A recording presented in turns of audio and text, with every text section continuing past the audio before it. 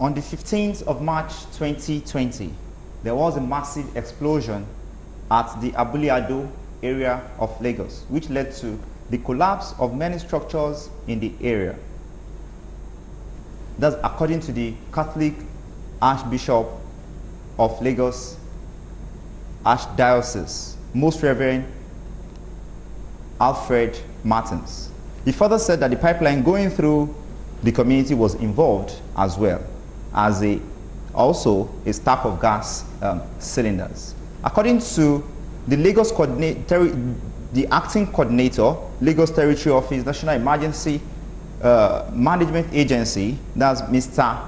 Ibrahim Farinloe, said there was a pressure exerted on the pipeline by the tipper laden with granite, I beg your pardon, caused the explosion. Farinloe further stated that when the pressure became too much, the pipeline forced itself out to escape, and that was why the sky was filled with gray smoke that led to the explosion before the fire. It was reported that about 50 houses, including the Bethlehem School, and about 60 students, 50 houses were damaged, about 60 students were injured, no student died, but the principal of that school and a number of people died in that incident. Good afternoon, viewers, and welcome to the Property Show. My name is Najib Adeyemi. Today we are going to be looking at the explosion at Abule Ado area of Lagos State, which involved destruction of many properties, and a few lives also were lost, particularly the case of the principal of that school, who was trying to, I think about two staff of that school, and it was reported that the principal was trying to save the lives of the students. Also, a couple and their two sons were also died in that incident. Before we go ahead on the show today, our thoughts and prayers are with all the victims of that incident. We pray that God in His infinite mercy fortify them and also replenish all their lost properties in manifold. Today on the show, we are going to be looking at the effects of this particular incident, with particular reference to on the properties around that area, not only for the purpose of today, but also in the future, because some of these properties in the nearest future may not be able to stand integrity test anymore. The report also reaching us is that most of the properties on this axis were built on the right of way of the NNPC gas line. Also, the FHA have also claimed that area is also part of the Festac extension, which the federal government have set aside to build government-owned houses. Today on the show, we have a guest, a professional par excellence, who is going to demystify this topic with me in the studio. Our guest today is Iyesvini Olagoke.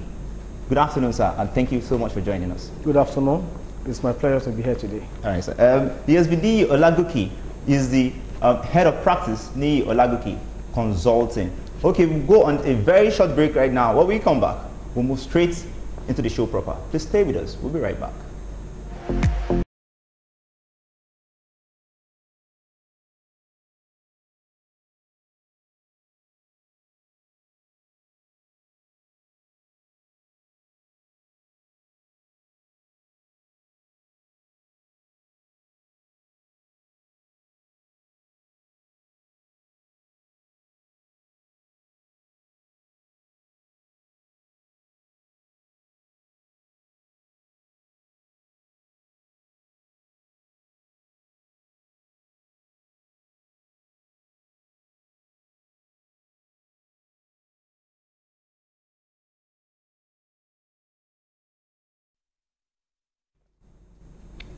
Good afternoon, back viewers. You're still watching the Property Show live on Galaxy Television, and we're still discussing the cause and effect of the Abule Ado explosion in Lagos State on the 15th of March 2020. To join us on in this discussion, don't forget you can send your WhatsApp and text messages to +234 8034142611. You can also send us Instagram messages, Facebook. On Instagram we are at the property_show, Facebook at the property show 1. You can also send us emails, thepropertyshow@gmail.com. Now we'll go straight into discussion of the day. There'll be different reports, as per the cause of this explosion. I think I read that of the Catholic Church and also that of NEMA, and I think LASEMA is also saying that Lagos State should try and investigate further as to the causes. And there are some people also playing some kind of politics that this is actually insurgents, coming into Lagos State. And I even saw a picture of something that looks like an explosive online. So all of these are being the reactions of people regarding this. What's with the report so far? What do you think were the causes? Are these causes, from the reports we are getting, are they genuine enough to say yes, these are the causes? Good afternoon once again. And let me quickly say this on behalf of Lagos State, of Nigerian institution of SSM and Valua. Our hearts also goes to the families that lost their loved one at the unfortunate event, and also to Lagos State government. The question you just asked, we've not been there. As an individual, I've not been there, and our institution, we've not been there as well. But from the information that reached us, it was caused by a vehicle trying to maneuver or try to lost control in that particular axis. But there were other information that was caused by Fanda. So until Lagos State come up with the results of the investigation, we cannot really ascertain, because it has become a regular occurrences in Lagos State that anytime you hear about pipeline explosion, it's always going by funders. So we really need to investigate, not only for investigating purpose, but to curb future occurrences. These have been happening. We have Abule Ado last year, even the early this year.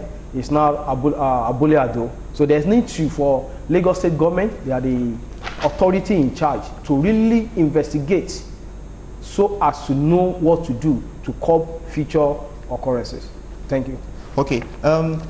You'd agree with me that whether or not the properties in these areas are in the right place in the first place, the point is that what we can establish is that there is a gas pipeline in that axis which belongs to NNPC. And I also read a report that says that the boss of NNPC was at the site and was able to confirm that there is a gas explosion in that axis. Maybe as a result of the fire, then it's found its way into the gas pipelines, and that was how, and that aided the occurrence. That's the explosion. Okay, what do you think should have been done from day one in terms of planning regulation in this area? Yeah, thank you very much. We need to ascertain. From what you said, there are development in that area, yes, that are built on the right of way on NNPC. So we really need to ascertain. From the studies, I learned that NNPC ought to give about 25 to 30 meters away as their own setback before any development can take place in that particular axis. So we need to ascertain whether that was properly done by NNPC before we can now claim that someone has encroached the NNPC right of way. Then FHA, Federal Housing Authority, for what we also gathered was that that particular area, in fact, federal government acquire large expanse of land. Some are for military, which they use. And one thing about federal government is each time there's change in government, you discover that a project can always be abandoned. And nobody will visit it. Not only the federal, even the states. Because I couldn't imagine a first tag that has been on ground since 1970, that's 77, yes, or thereabouts. And this is over 40 years after nothing has been done to that particular area. And the land is just lying following. I learned part of a trade fair, international trade fair is also part of the land, which they acquire for that particular purpose. So the rest of the land, we're just having it line fallow, nobody is touching it, nothing is happening. And you know this Omonile, Lagos State, land here, our own fuel in Lagos, as far as Lagos State is concerned, is land. So Omonile will always look at it that this thing is wasting. What could we do? Let us expose it so that we can get some income for themselves. That was it. So we need to ascertain if truly this land is under FHA. They are supposed to be even investigate that. Have they ceded the land to someone else?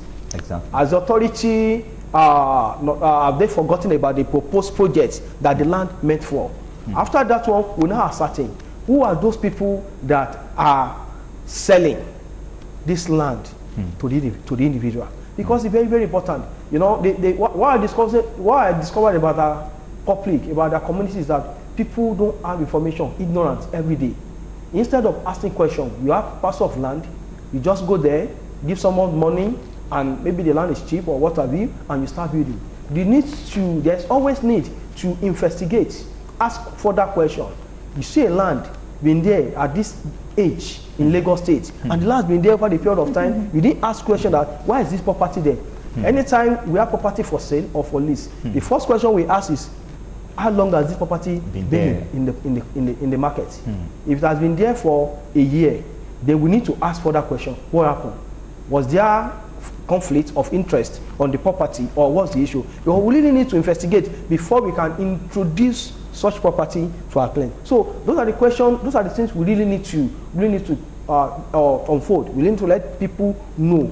But I think the government really need to rise up to this occasion. When you have land, is either you ask the community, oh yeah, we are not using it again, we release it back to you, or call on the private developers to come and go into joint venture with you, and you have development inside of our property line value, and through that proper planning will be put in place before structural development take place. I could just imagine if I'm a developer and I have 100 acres of land to be developed, I'll pass through necessary authority to make sure that all necessary documents were taken, and also to make sure that the government agency faces such land, not because of today, to curb future occurrences, which we just expressed last week. It's unavoidable. We can definitely, I mean, it's something that is avoidable, sorry. But because of the negligence on the part of the government and the individual ignorance, we don't ask questions. That's what has really happened. But what you said about it will definitely affect the value of property in that particular environment. Because one, it has happened now. I'm very sure that a lot of people, they're scared of going to that particular area. Come to Abule Ado, the first thing that rings your mind is where explosion take place. I don't want to build a house or live in an environment where I will sleep with one eye closed and the other one open. So that's the first thing that is going to affect that particular environment, which no doubt nobody is going to dispose that, because people will not. But one good thing is that people will not be conscious now of where to buy, and that's why the government agency need to create more awareness. If the coronavirus, the way the awareness has gone around in all social media, everywhere. In fact, small children, they are aware of there's something coronavirus. If government also can go in that way, let there be proper awareness on development, especially in Lagos State. What are those things people need to look out for? Look out for area where we have pipeline, gas line, very, very important. Yes. When you look at, there's always demarcation, small box, like a small house that will show you that something is there. Some people might even be saying that and think it's just a decoration. Exactly. Yeah. Some will even read, don't dig deep or something. Gas line. So, but we have some on the surface, we have underground. And most times we have different science, but people see it's back to awareness, education. People need to be educated so that each time they see such sign, they ask more questions. What's this thing for? When the person you are asking doesn't know anything about it, it's easier for you to go on your own, and the internet now on the go. So one good thing is that it's now people will now be more conscious of it. But I think government need to do more on giving people education about it, and also the professionals. That's where those of us in the beach industry are coming in. Exactly. Before I go in the case of the issue of professionals, from what we have now, from the report we have now, we know that there are some contraventions by the people who are built on that axis. Number one, the right of way, just like you just said, of NNPC. Number two, the FHA has something to do in that area, which we know that is first stack extension. And I'm aware that some people are saying that that the Lagos state government, okay, I learned that the NNPC road, they are trying to clear the right of way, and Lagos state government should not, should revoke the CFO. Now, the question is, who are those that have provided a CFO for a place that is meant to be under government acquisition, right? Those are some of the questions that come up. So if these things are actually true, some people might have sabotaged the efforts of the government, because the plan is there for FHA, you know, so something must be wrong somewhere. What do you think should be the consequences for those? Because I think Lagos State should dig deep, and also even at the federal level. What do you think should be the consequences for those who might have done this harm within the government? Yeah, the first thing we need to ascertain is how many developments in that area are having approved building plan. So that's the first thing, because I know one fortunate thing or unfortunate thing for those people is that government will not compensate properties without title. That's one unfortunate thing about them. They've bought from Monile, or Monile might have given them receipts and survey. Fine. Or maybe deed of assignment. Deed of assignment, not registered. But until government give you his own CFO, registered deed of assignment, or what have you, there's no claim for these people. So when government just need to investigate, but I can assure you that about 90% of development in that area has no title. Right then, let's go straight. Nobody, you know, plan authority always go there. Most time when they go, they just call them, and that's where corruption comes in. Don't let us discuss about that one today. All right then. So let's go straight to the roles of professionals in this whole thing. You've talked about so much. You talked about so much on government yes. Roles in awareness. But there's one other rule of government I want us to talk about, and that is carrying out integrity tests on these properties, not for now, but for the future. We have so many building collapse right now. We can only always say that, yes, materials are bad, you know, workmanship, but we are not talking about what would have been the effects of some of these explosions underground, you know. So, but let's leave that now. Let's take the rules of professionals in this case. Quickly, before I answer that, integrity grade is very important for the government. Even now that you want to compensate some people, I learned government, they want to source for about 2 billion to compensate people that are property have been affected. Relief fund. But why they are doing that, they need to carry out integrity test, because don't go and compensate someone that his property will collapse tomorrow or after tomorrow. So there's no doubt about that. Government must do that. They must do that very well. Role of professionals. We have a lot of roles to perform in the society. But just quite unfortunate that is it that people are not conscious of what, or they are not even aware of our role. We have all the business, like I said, we have all the professionals in the building industry. The estate surveyor and valuers, we have we have architects, we have land surveyor, we have town planners, we have the engineers, builders. Let me put them together. The engineers. When you acquire your land, it's part of our role as an estate valuer to look for a land for you. And I'm going to tell you that no professional, no estate valuer that is trained, that will go and take his client to a land that is very close to pipeline or gas line. That's one thing. Whenever we want to acquire land for our clients, the first thing we do is we visit the surveyor general's office to go and confirm whether the land is under acquisition or not. Chart the land. Chart the land. That's the first thing. And after that one, if the land is free, that we've confirmed it, no encumbrances, then we advise our clients to buy, to purchase.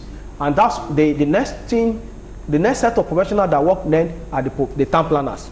The town planner, they have to make sure that each neighborhood has their use. That's the first thing. Yes. We have agricultural land, residential land, industrial land, and so on and so forth. So it's the function of the town planners to look at it that the construction to be taking place, development to be taking place in that area, is it in conformity to the use?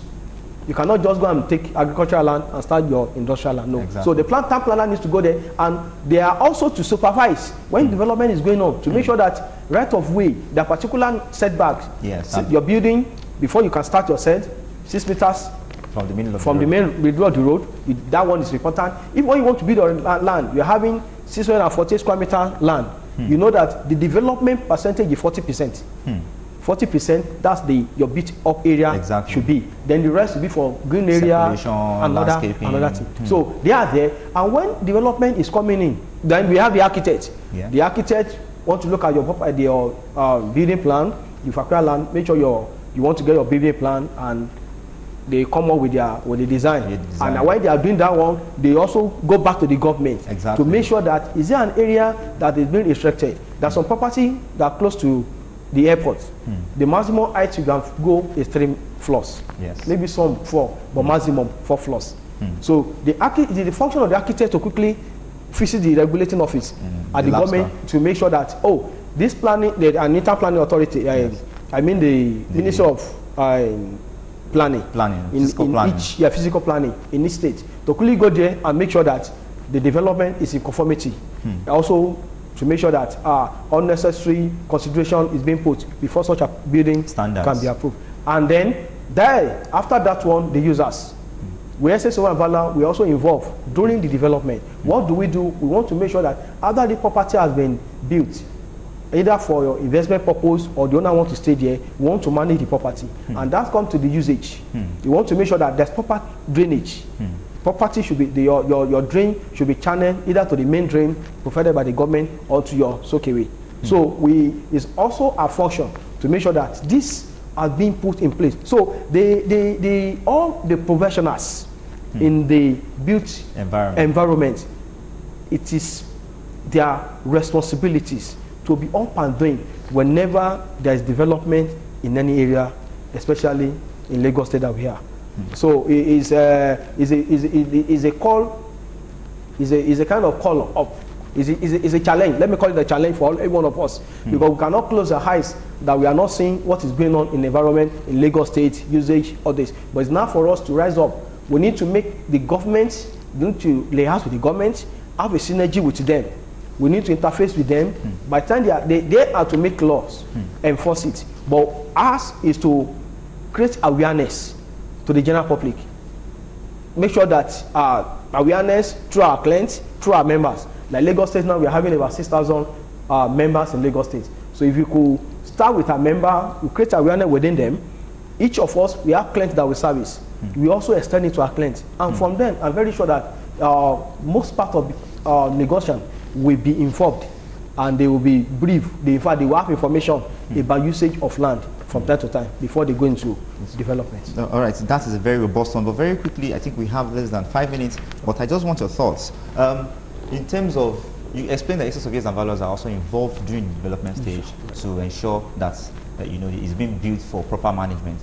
In cases like this, what do you think should be the consideration for building materials in areas of explosion? And after carrying out your charting, this place can be good for agricultural or something, or there is a gas pipeline here. So what implication would that have on your choice of building materials? It is very, very important, but most times when you look at I cannot see the learned person.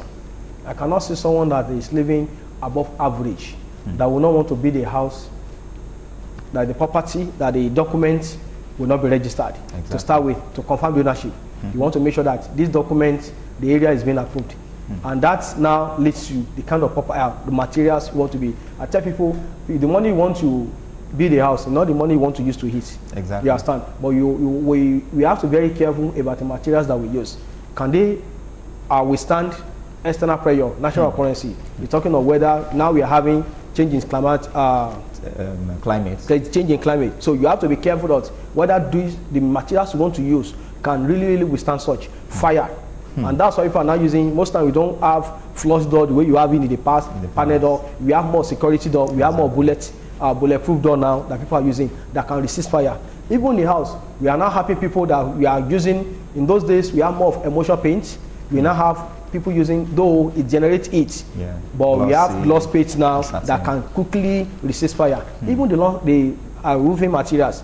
This low span, small fire can quickly destroy it. And that's why we have coated low span. Yes. People call it Gerard.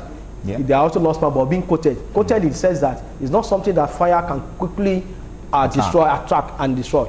And that's what people are doing now. So the choice of you look at your environment, even when you are building in a place that's not close to a pipeline or fire line, the first thing that comes to your mind is preventive measure. This house I want to build, I want to construct, can it withstand any external pressure, be it rain, weather, fire, or any other? All right, very quickly, what will be your last word for Lagos State and the users of that environment? We have just less than 2 minutes. Okay, Lagos State government, my advice to Lagos State is that there should be more education and awareness for the general public.